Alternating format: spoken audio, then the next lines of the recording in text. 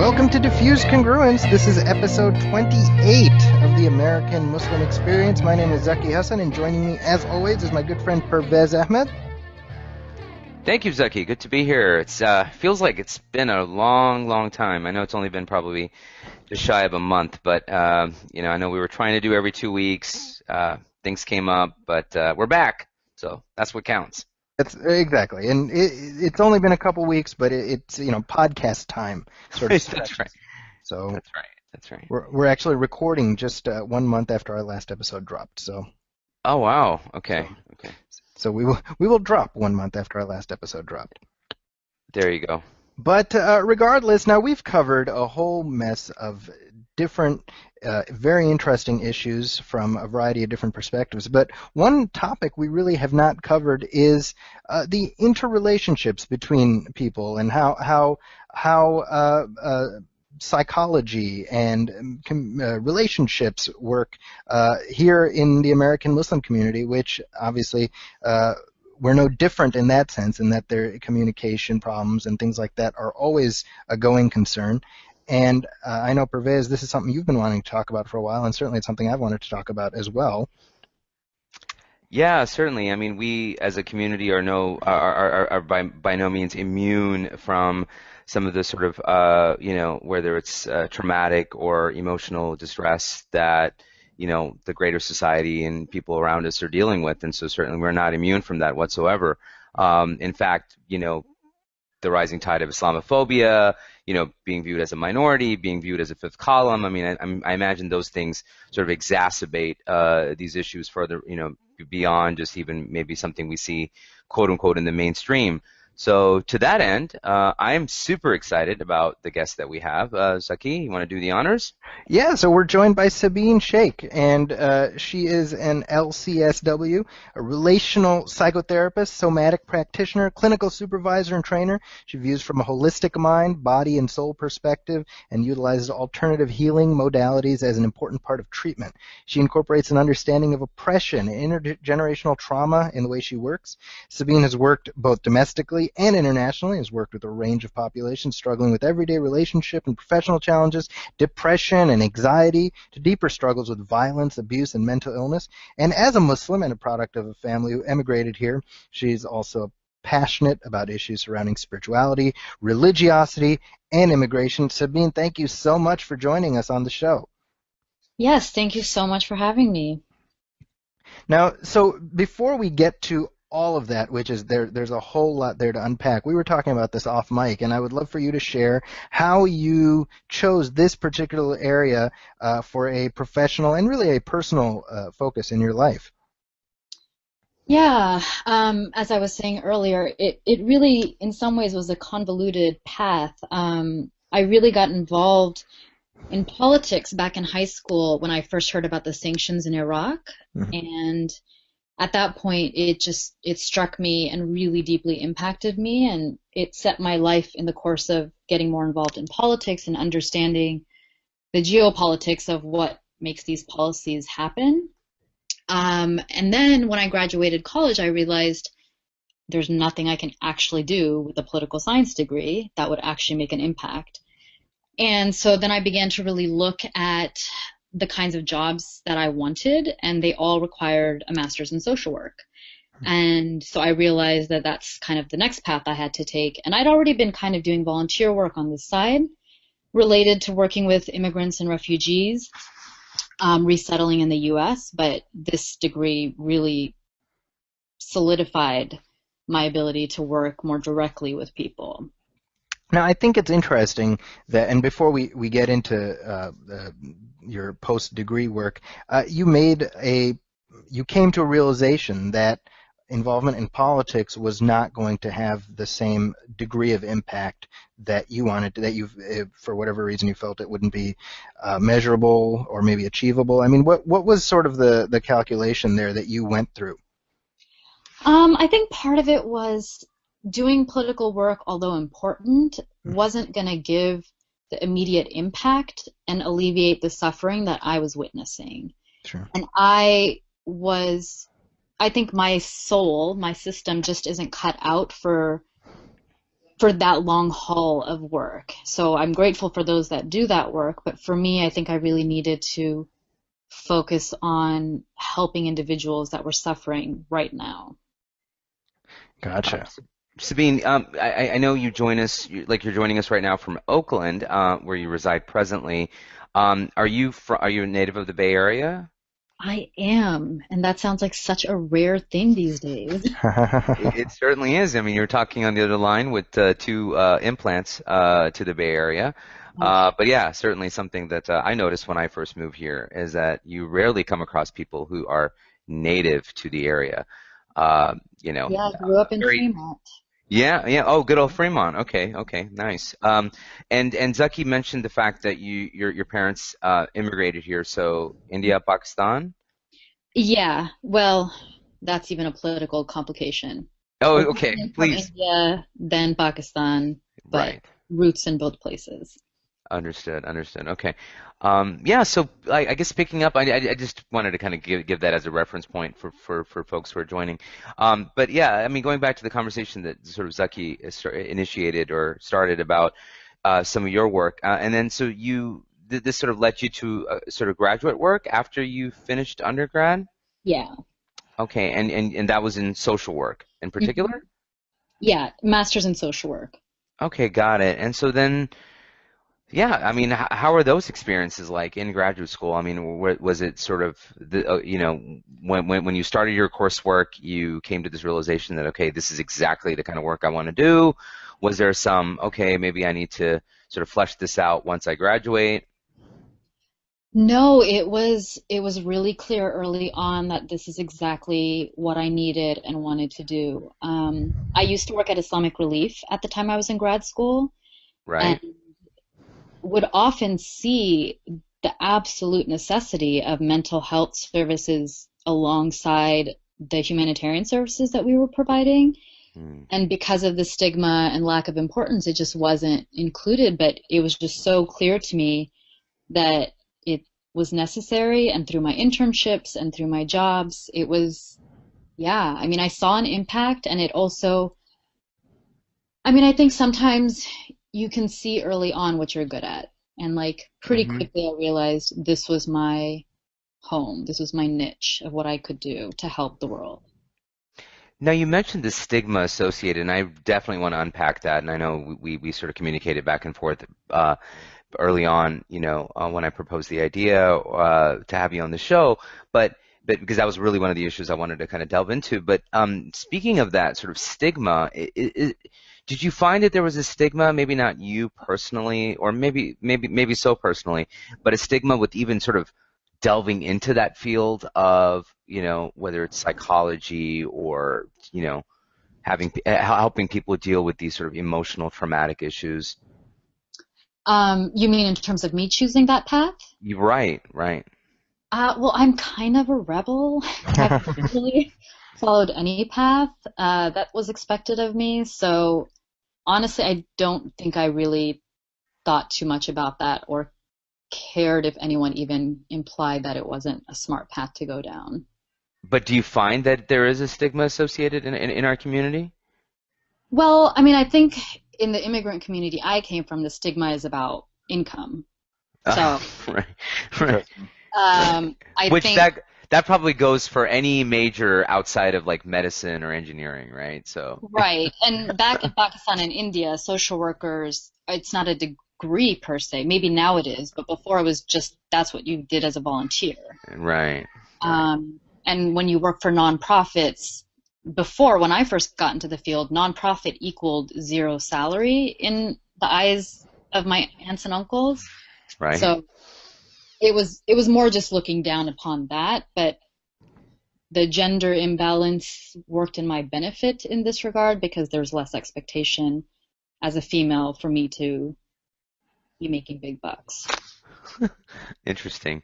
And we can probably talk a little bit about that, about issues related to gender as well. But yeah, so you mentioned you're working for Islamic Relief. You saw the need, and then once you graduate, do you continue working with Islamic Relief like full time, or did your path take you elsewhere? No, because Islamic Relief unfortunately never took on my proposals. include uh, mental health. And at that point, I actually had decided that I wanted to work for Doctors Without Borders because they did have a mental health arm to their work. But that was a 10-year-long journey because their expectations kept increasing as the years passed. And so I actually just worked with them for the first time last year. Yeah, and you traveled quite extensively, and I mean, we'd sort of love to hear about that as well. But so you actually put in sort of 10 years of practice almost before you were able to join Doctors Without Borders? Pretty much. Oh, okay. And so you're working like at clinics here in the Bay Area, or sort of. Yeah, right now I'm working full-time at an organization providing school-based services, and I'm providing clinical supervision, which is basically providing the clinical oversight for new graduates from their master's program. You have to gain a certain amount of hours under supervision in order to get licensed. So I'm doing that, and then I'm seeing a few clients on the side, and then I'm working with a new interfaith counseling center in Fremont to help develop and grow that into a fuller project. Wow. So in terms of where we're at now, there is very much a need for the work that you do. But I also, and we talked at the beginning about how many of the struggles that the Muslim community is going through in terms of personal and emotional issues I mean, it's no different that, we're all Americans and we're all dealing with the same stuff. But there's also stuff that is sort of unique to our community. And I was wondering if you could help us unpack some of that. What are some of the unique struggles that you've encountered? Well, it ranges. There some things that may be unique would probably be unique to all immigrant communities. In terms of, when your family is struggling to survive and make it, you don't really have the freedom and, I guess, privilege to really look at yourself or improve unhealthy dynamics because you're just trying to survive. And you're also probably more protective of your family, which means you don't want to talk about your problems outside of the home. But then there's additional challenges in the Muslim community related to beliefs that are not actually true, but the way in which culture or religion gets warped to serve whoever's trying to warp them. So, using religion as a way to continue abuse or to keep things in the family.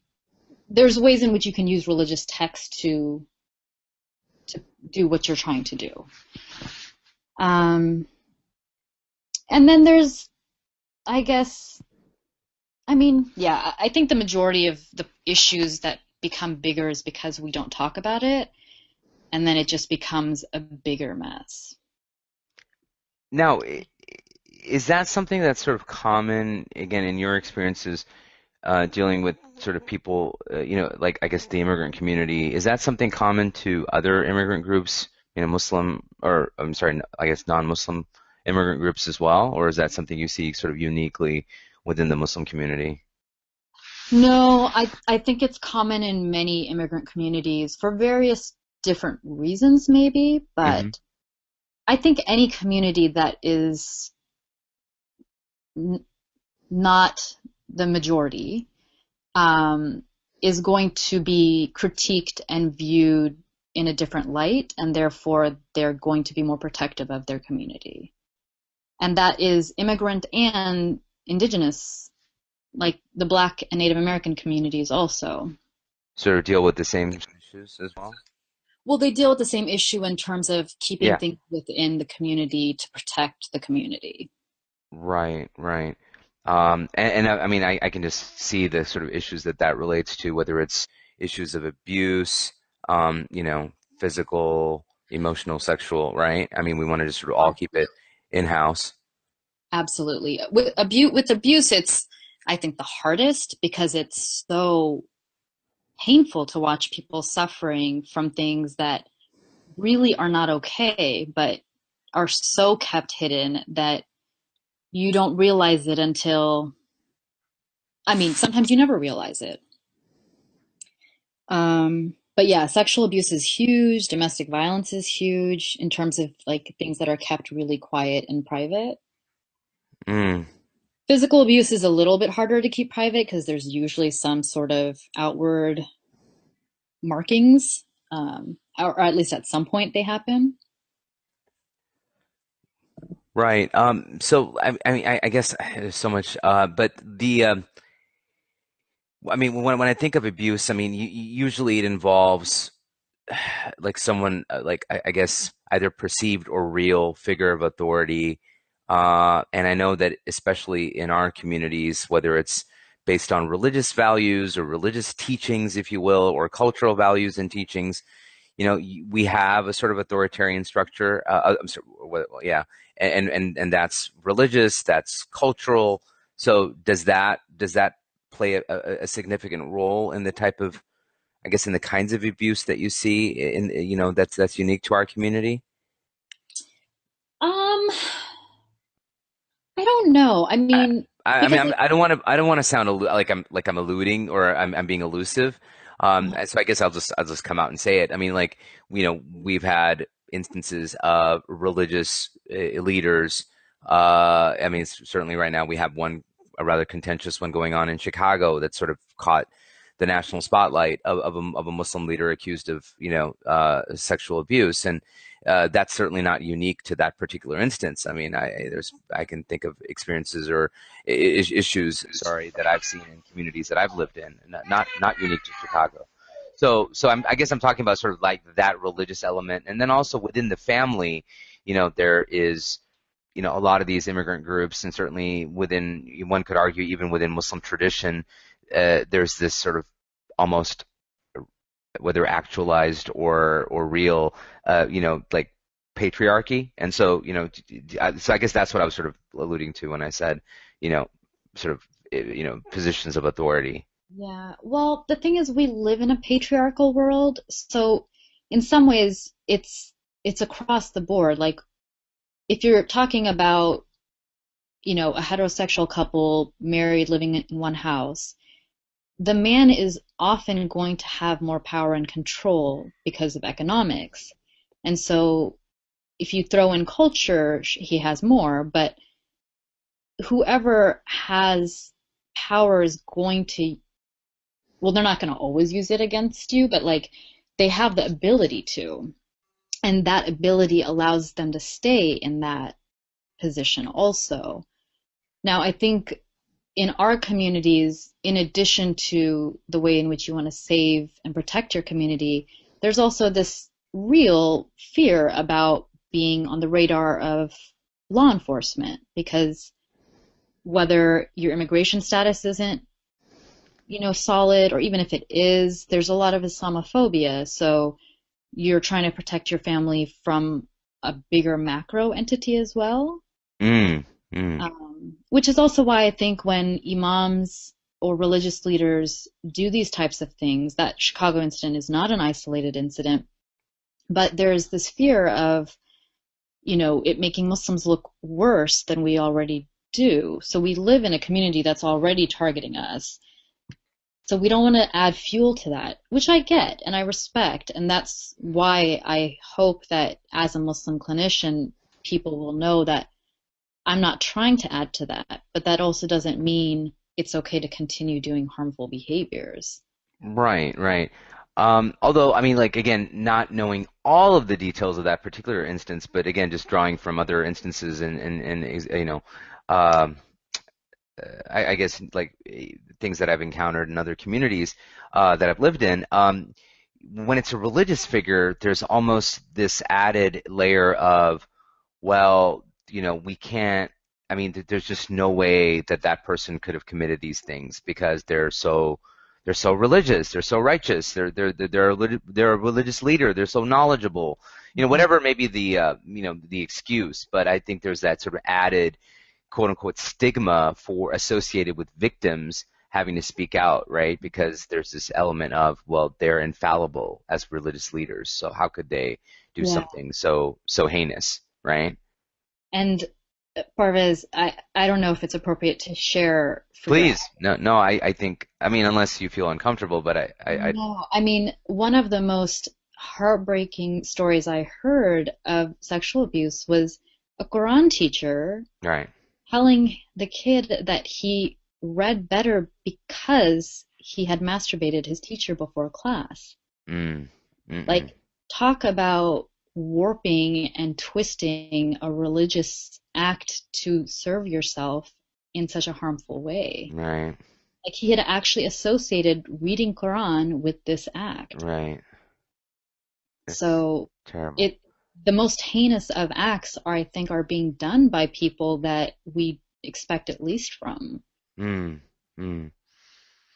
So, yeah, I mean, wow. I don't even know how to respond to that other than, again, it just sort of goes to, yeah, I mean, it just validates a lot of what we've been sort of talking about already in terms of, these issues sort of becoming even more exacerbated when we're dealing with people of religious authority, right? Yeah.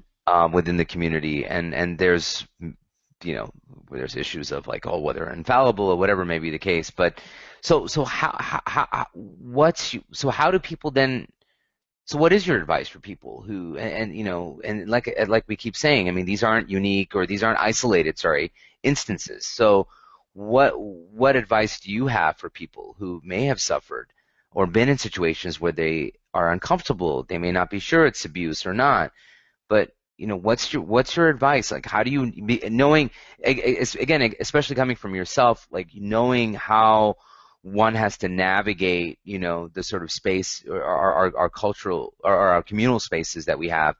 What advice do you have for people who are either victims or think that, okay, this isn't right? I mean, I think the biggest thing I would say is like, you might think you're alone, but you're really not. Like, this might feel like the worst thing in the world that's happening to you, but it's happened and is happening to others. I think it's so hard because we feel so isolated and we feel like no one's going to understand, and that's not the case. And we now, alhamdulillah, thankfully, there are hotlines for Muslims. There's not that many and they've got limitations, but they exist. There are Muslims in the field. There are organizations that you can call, and then there's the internet. There's Muslims that have written about their experiences having been sexually abused or physically abused or raped or whatnot. And I think it's important to see those stories so that you can hopefully build up the courage to get support around it. Because I think it's easy to blame yourself or feel like a victim and feel helpless and hopeless. And I just want people to not feel that level of helplessness and hopelessness so that they can actually get the support needed to get out of these situations or manage them differently if they can't get out of them. Right, right. And I think you bring up a very important point, which is that it's refreshing or reassuring to see that a lot of Muslim communities now are acknowledging the fact that these things happen, and rather than being that sort of proverbial ostrich, right? They're dealing with these issues. So they have institutions in place, they have resources in place like yourself, like others who volunteer or are staffed at mosques and centers to deal with these kinds of issues, right? I mean, that certainly may not have been the case 20 years ago. Yeah. Or 10 years ago even. Right. Things are changing. Right. So slowly, but they're still changing. What do you attribute that change to within the Muslim community? Is it the fact that Generation Xers have sort of grown up and the baby boomers, were they the problem, like in terms of denial, not just being a river in Egypt, as they say?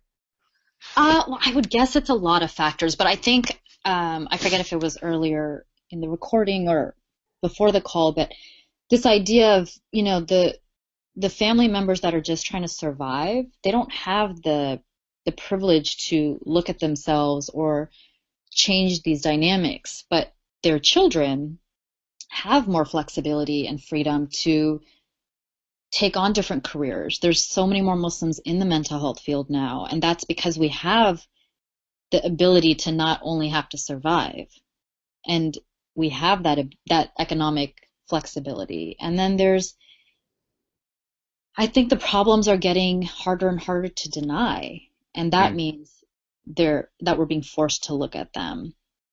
I think many imams are realizing that these things are out of their scope of practice, and so they're looking outward to get support for their constituents. So I think it's a layers of reasons why it's becoming more open. But even 5 years ago, when I approached masjids offering to provide therapy at their centers, to now, I think a lot has shifted, and a lot of it might just have to do with the fact that there's more people in the field now.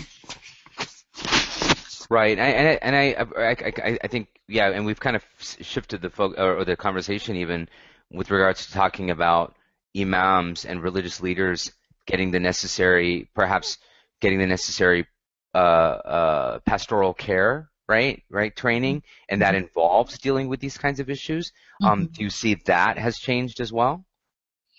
That's beginning to change. There's organizations now that specifically provide trainings to imams regarding domestic violence, for example. There was recently a training in Atlanta that taught mental health first aid to imams.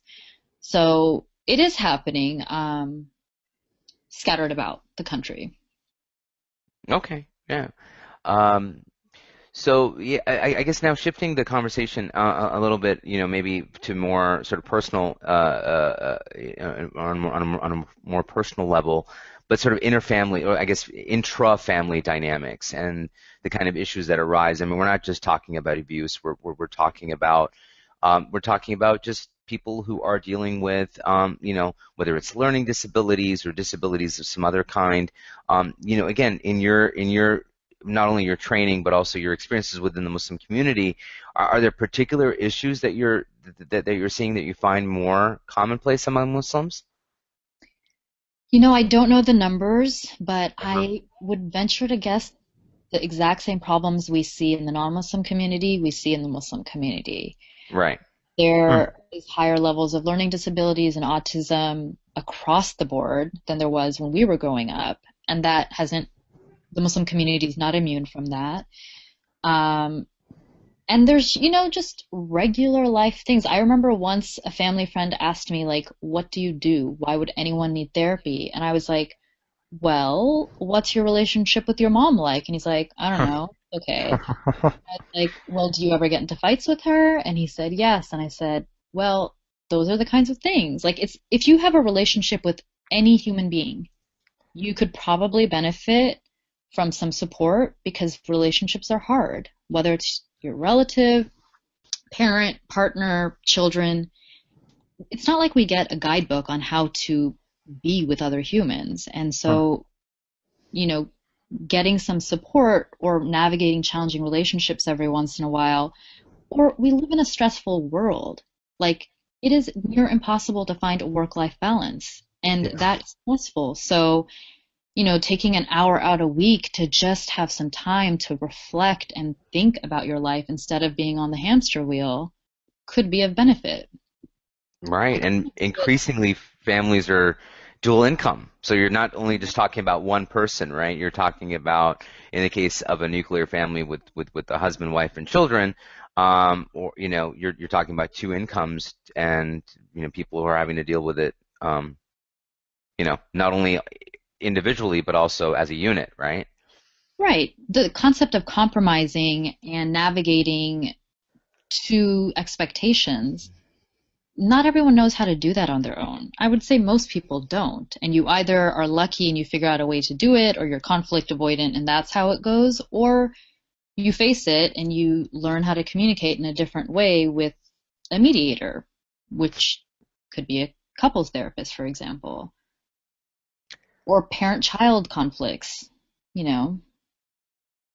There's just so many ways in which counseling doesn't have to be this big, scary thing, and it doesn't have to be relegated only to people that have experienced trauma, because trauma can mean a lot of things. I think living in this world is traumatic. So listening to the news is traumatic. Right, right. And so yeah, so when you mentioned counseling, I mean for those of us who either haven't had the need or haven't had the opportunity to sit in a session, what typically goes on in like just sort of a counseling session based on someone who on a patient, if you will, or a client who hasn't suffered trauma, but just like you said, is living in this life is or living in the modern world can be traumatic. So Mhm. just sort of want to talk it out. I mean, what normally is sort of like I guess what happens if you could lift the curtain for us a little bit. Yeah, well, so a lot of it depends on the therapist. There's so many different types of therapists and different modalities, which I know can feel overwhelming, but I mean, we have the internet, we can research it. So like if you're going to a therapist that does, art therapy, for example, it's going to be different than a therapist that does traditional talk therapy.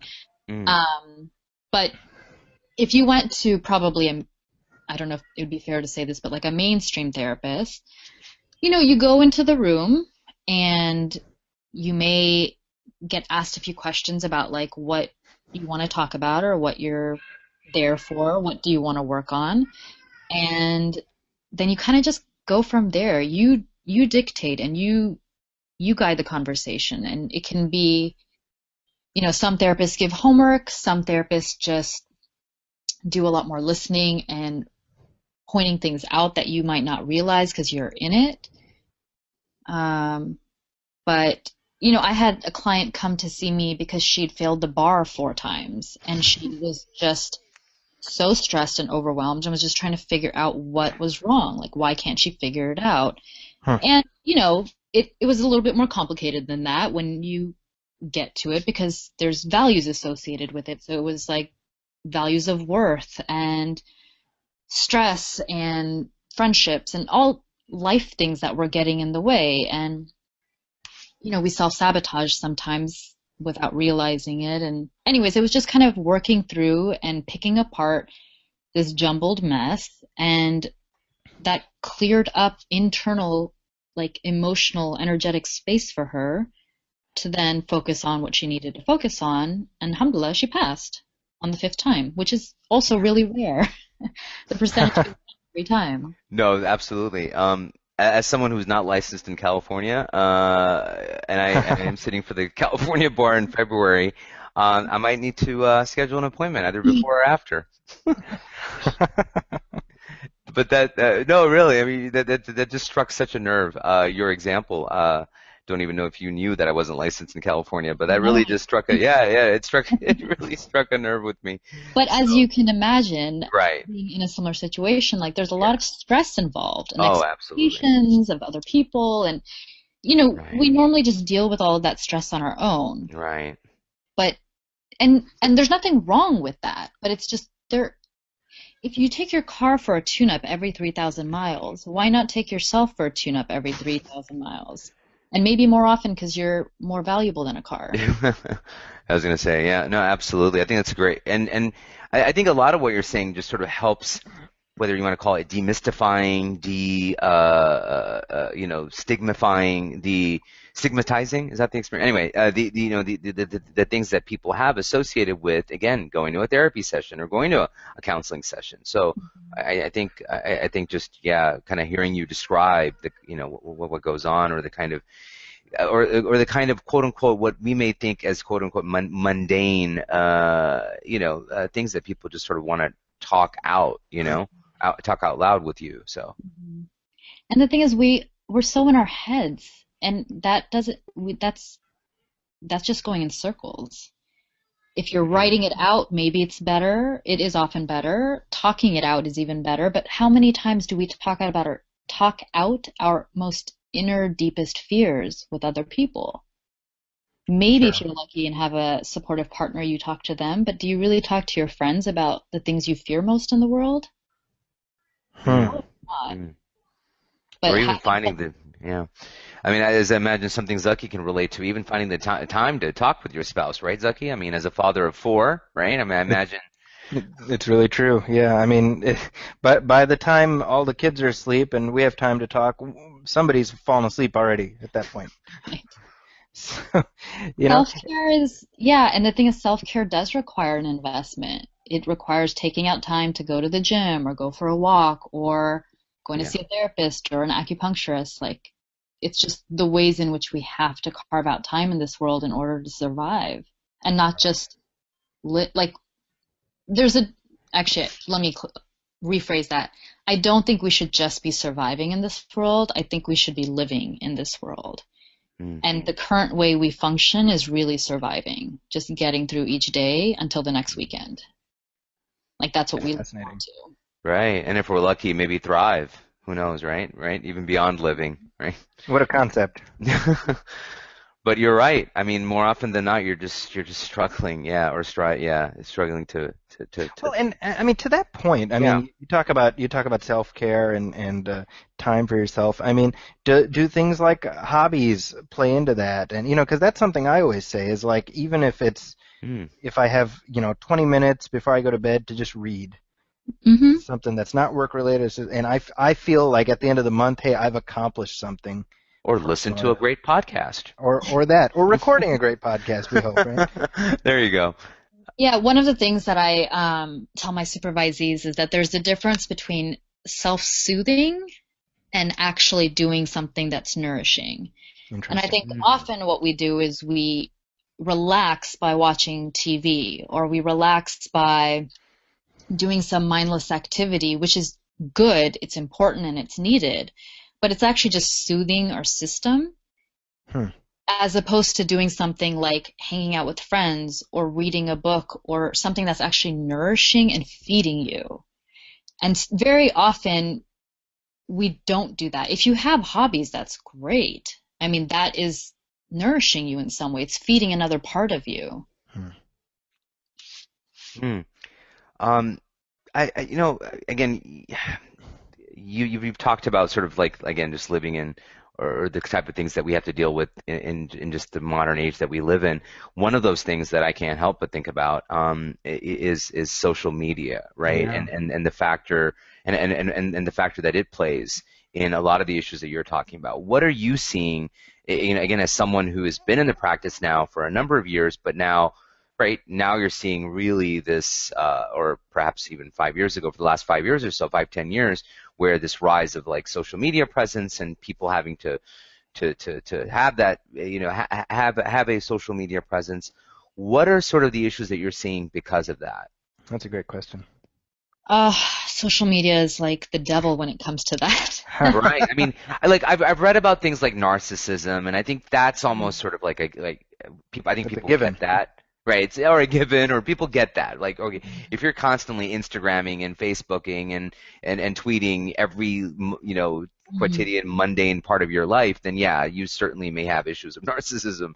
But even just beyond that, right, Sabeen? I mean, it's not just narcissism. No, I mean, there have been articles written about lots of facets of this, but how easy it is to compare yourself to other people, because it makes sense. You only post the good on Facebook. You're not going to post yourself crying. Sure. But when all you see is the highlight reel, then and you compare yourself to that, especially if, you want a partner but you don't have one, or you want children and you don't have one, or someone else has this great job and you're unemployed. Like all of these ways in which other people's lives are being rubbed in your face. Wow.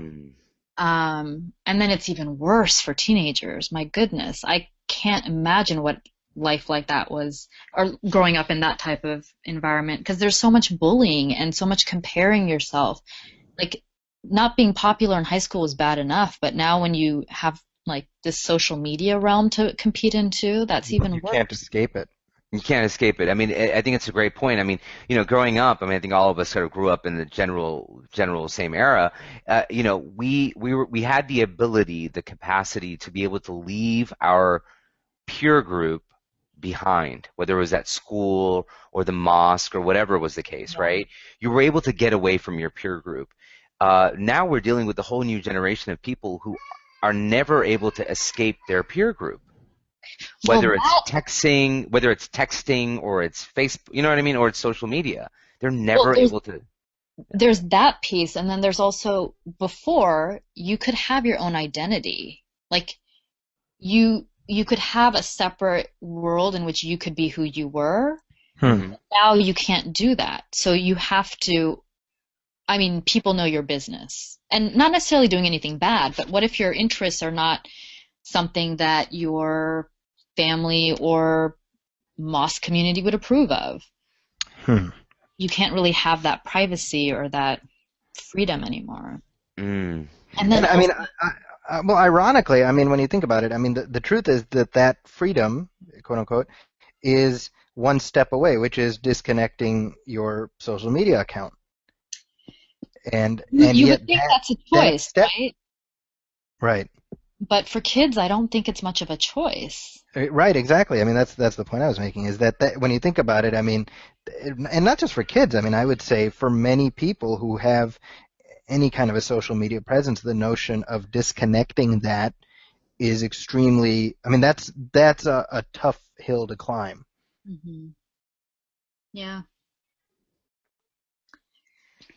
I mean, just and sort of picking up on what you're talking about, you alluded to this a little bit. In terms of specifically the challenges posed by social media, would you say that the extra layer of sort of navigating identity that comes with being sort of, you know, being an American Muslim, do you feel that social media has had a negative or positive impact on just those normal struggles that mainly younger people go through?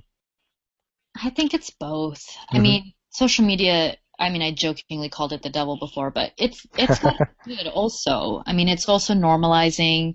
There's a lot of groups on Facebook, so if you know, there's various Muslim groups that might act, there's like a skater Muslim group. There's ways in which you can find community and feel less alone.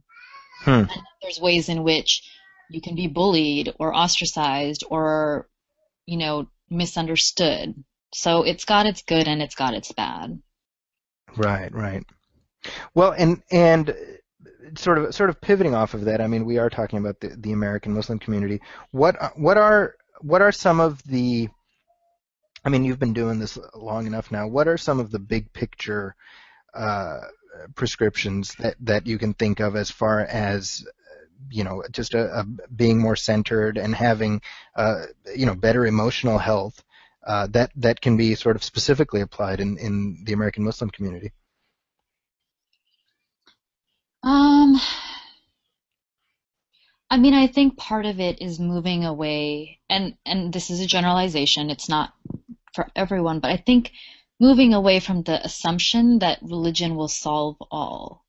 And Sure. I don't mean to say that religion isn't important, but to just say, well, if you prayed more, you wouldn't be so anxious, or if you were just grateful, there's nothing to be depressed about. I think that our Muslim community needs to evolve to understand that there's a lot more nuance and a lot more factors that some that are more privileged may not get. Like it's very easy to tell someone, you know, pull yourself up out of this situation, but if you've never been in an abusive relationship, you can't speak to that. But we somehow think we can, and we judge people based on that. Hmm. So I think part of it is just like understand that you don't know everyone's situation and you can't empathize with it. If you can't fully understand and empathize, then you probably shouldn't be speaking on it. Huh. Wow. Which is, I mean, that's just good advice in general. In the age of mansplaining and Matt Damon splaining and you know, all the various kinds of splainings that are happening. Yeah, it is. And I think in the Muslim community, some really do think that prayer and religious, so when I was working with Doctors Without Borders, I was working in Chechnya, which is a Muslim, not a country technically, but a Muslim region. Sure, sure. And they have this place called the Islamic Medical Center, which is basically a mental health center, Hmm. but it only uses Islamic prescriptions. Oh, Uh, interesting. Meaning like they prescribe you dhikr or they prescribe you like black seed oil or various Islamic prescriptions to Sure. resolving whatever your mental health problem is. And sometimes it works, and oftentimes those counselors would be like, can you go and see these counselors instead, referring them to my counselors who were more trained in mental health related issues. Because, like, I think it's common, we want our religion to solve it because we believe our religion is really important and right and beautiful, which it is. But God also gave us God gave us medicine, and that's not only for biological problems. It's for a range of problems, and some mental health problems are biological. So it feels like sometimes we don't use everything that was given to us on this earth, and we just pick and choose things. Yeah, no, I think, Sabine, and we certainly talked about this off air, but I think you raise an excellent point. And for the listeners, I'm right now in the middle of an excellent book called Spiritual Bypassing: Why Spirituality Disconnects Us from What Really Matters, by Dr. Robert Masters. And Sabine, I think it's remarkable what you said. Almost exactly echoes sort of some of the sentiments that are expressed in this one passage that I kind of wanted to read and sort of get your thoughts on, but you took the conversation exactly there. And so Masters writes, any spiritual path, Eastern or Western, that does not deal in real depth with psychological issues and deal with these in more than just spiritual context is setting itself up for an abundance of spiritual bypassing. Again, this idea of using spiritual teachings, whether it's within a Muslim framework, whether it be dhikr or salah, prayer, or reading Quran, as a means of coping with real psychological issues, right, and or trauma, or as being the only means of dealing with those things. That's exactly what spiritual bypassing is. And so, and it really sort of begins to unpack some of that here. And so I think what you're saying in terms of this, what you noticed in Chechnya, not being, again, unique to that region. I mean, I can think of many places in India that operate in the same guise, or Pakistan, or other parts of the Middle East, right, where you go to a quote-unquote religious person or a Sufi master, and that's where you can get true healing, right?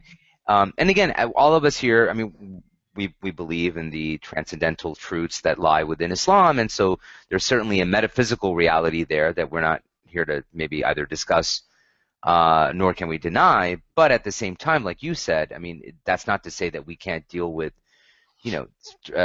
psychology and psychiatry and therapy and counseling that are also available to us.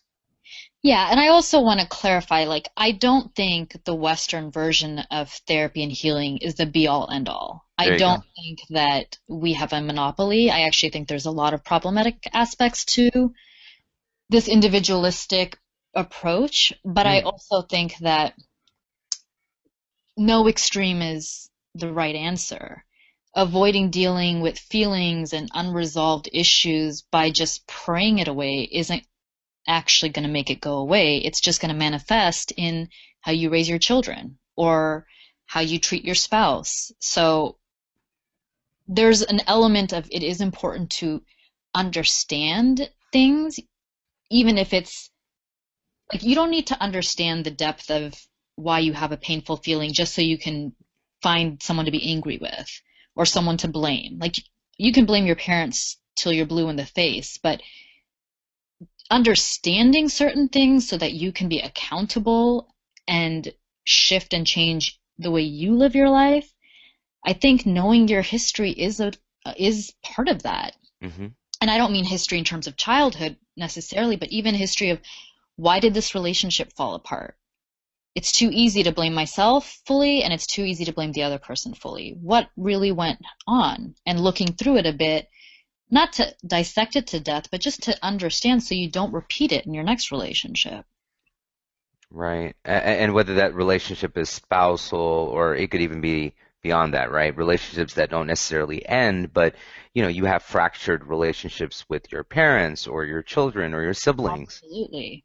Right. The relationships you have in your core family with your caregivers and siblings will undoubtedly manifest again in other relationships. That's just that I could show you in a million examples how that will happen.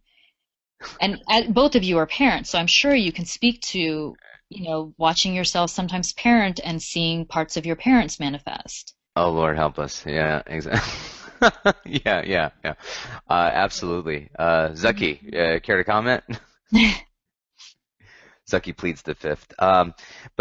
Yeah. So no, I think that's a very, very, very valid point, and I can't, not only with your children, but even with your spouse, right? Like, oh, you're turning into your mother, you're turning into your father, right? So, and your spouses are often very able to pick up on those things that you may not even notice. And again, it doesn't have to be bad. Our parents right. No, of course. But conscious parenting, being more aware of why you're doing certain things, or conscious partnership, being more conscious of the ways in which you are like your mom or dad. And do you like that part or do you not like that part? And then having a choice around how you interact with the people that you love. Wow.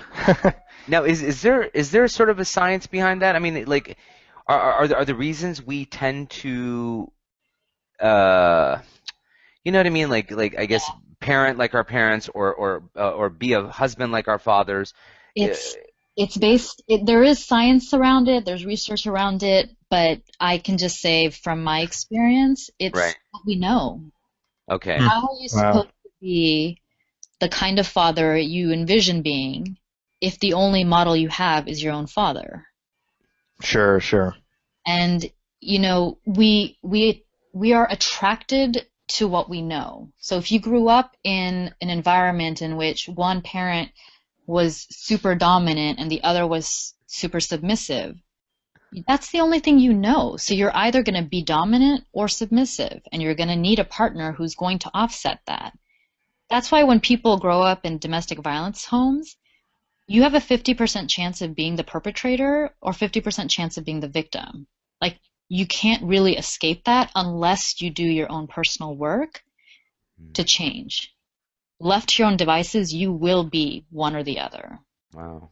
And you see that with abuse. I mean, sorry, with substance abuse as well, right? I mean, people who grow up in families where there was some sort of substance abuse taking place, that behavior often gets repeated. Yeah, you either only know how to cope using substances because that's all you've seen your family do, or you become an enabling person, which allows that behavior to continue. And yeah, it is absolutely manifested in how you raise your children and what kind of children they grow up to be as adults. Right. Wow. Well, that's a lot to think about. Absolutely. I'm applying everything you just said to my life, and I'm not sure how I feel about that. Well, I think a big part is awareness. Even if you're not changing something, if you catch yourself and notice it, that is a huge thing, because then you can apologize to your kid or your partner because you saw that you just did that thing. Right. And that goes a long way. That makes a lot of sense. So all hope isn't lost. That's right. That's a relief. Can make a huge difference. Right. Well, I think that's actually a great place to put a pin in this conversation, but I think there's obviously a lot more depth that we need to plumb here. Yeah, and to that point, Zaki, I mean, I think something we failed to mention at the outset, but we should mention at this point is that we had sort of envisioned this to be sort of an ongoing series, if you will, or a conversation around some of these issues. So we hope that this is sort of part one, and I know we say that about other guests that we've had or other issues that we've talked about, but really, this is going to be part one of a discussion around these issues within the Muslim community. And our next show, the show that follows after this one, we hope to have someone else on who can, provide, their own experiences to some of the issues that we find within the Muslim community as well. But we'd like to have Sabeen back as well at some point. Absolutely. So Sabeen, I mean, real quick also before you leave, I mean, you kind of mentioned, your travels taking you to Chechnya. Any other places that you traveled to and some of the insights that you were able to gather there, or something that you might want to leave as parting words? Oh, that's like a whole other conversation. Oh, wow. Okay. Well, then, Traveling traveling is a way in which I uh heal. It's the way in which I heal and grow and learn about myself. So I've traveled a lot the last 4 years as a way in which to find deeper meaning and understanding of myself. hmm Um, so there's a lot that I've learned in terms of gaining perspective on the world and human conditions and human relationships while traveling, because you're out of your element, so you're able to see things differently. right. But yeah, alhamdulillah, I've been blessed to travel quite a bit, and I've been blessed to work overseas a bit. I worked at an orphanage in Indonesia for a few weeks, working with the orphans from the tsunami. Wow. And then also did a project in South Africa on HIV/AIDS in the Islamic world within Africa, which was really deeply meaningful. And that was all about destigmatizing so that we could, save lives, essentially. Nice. Yeah. No, and I think, we always talk a lot about the American Muslim experience, but, one of the things that any American Muslim sort of contends with or deals with is, on the one hand, you think locally, but or what is it? You think globally, but you act locally, but Mm-hmm. there is this sense of ummah, right? This sense of a global community as well. So with that in mind, I mean, what are things that you see that are shared experiences with other peoples around the world, and what are things perhaps that are unique to, America? And I don't mean just the Muslim community, just in general. Well, I mean, I think it, humans are humans, and human relationships are human relationships. So you can be working in a refugee camp, and the main problem someone might come to you about is the boy that's not giving them attention. Um, it's really like the interpersonal that is across the board. No matter how much someone is suffering from external situations, it's the interpersonal that really pains us. That's what we suffer from. And not to minimize the external, but if you're not fighting to just survive from an immediate issue, there's even a bit of stability in your life, it's the interpersonal relationships that people seem to need the most support with. And those, whether you're living in a sort of, obviously the dynamics may shift, but whether you're dealing with post-war or you're dealing with just relative, peace, these are going to be issues that are ongoing. Yeah, I mean, I haven't worked in an active war situation, but in the post-war situation Right. I worked in, I went to Lebanon after the war with Israel. I went to Chechnya. I even worked after Hurricane Katrina in the South, and all of those were post, not in the immediate middle of. So I can only speak to the post, and the post is interpersonal, is the common issue across the board, in addition to basic needs, of course. But when you move past the basic physical needs, it's the interpersonal that I've seen. Mm. Well, thank you again, Sabeen, so much for taking the time to chat with us today. And as Yep. Zaki mentioned, we would love to have you back on. As we wrap, is there any particular places online where people can find you, or some of the work that you're involved with, or perhaps writing you've done, or anything like that? Well, I'm currently actively in the process of developing a website or figuring out how to. So I don't have a website yet. It will eventually be my name, SabeenShaiq.com. But my email address is sabeen.lcsw@gmail.com. Okay. Um, And you're okay with people emailing you? I mean, is that the best way to reach you if they have a question, or if yeah, it's someone local and wants a session or something like that, perhaps? yeah, it's the best way to contact me. I may not be able to help or support people and everything, but I can at least point them in the right direction. There you go. Um, there are Muslim clinicians in the Bay Area, and there are Muslim clinicians across the U.S. now, and I'm tapped into those networks. So, um, Right. hopefully, and you don't have to see a Muslim. Like it, I know for some people it feels important, and for them I support them, but clinicians are trained to be professional and to understand various different aspects and traditions and values. And you just sometimes have to therapist shop. Like different personalities are going to click. So you just have to sometimes see 3 or 4 people until you find the one that you feel the most comfortable seeing. Excellent. Okay, well, great. Well, again, thank you so much. And again, I'm sure people will contact you with questions either about your own experiences or issues they may be facing. And again, Sabeen would be more than happy to kind of point you in the right direction or advise you further. So, I not only thank you, Sabeen, but also thanks to our listeners for listening. As always, you can please leave us a review on iTunes, or you can email us further questions at diffusedcongruence@gmail.com. And you can also check out our Facebook page, facebook.com/diffusedcongruence. Please leave us a review, star rating. Every little helps. Zaki, anywhere people can find you online?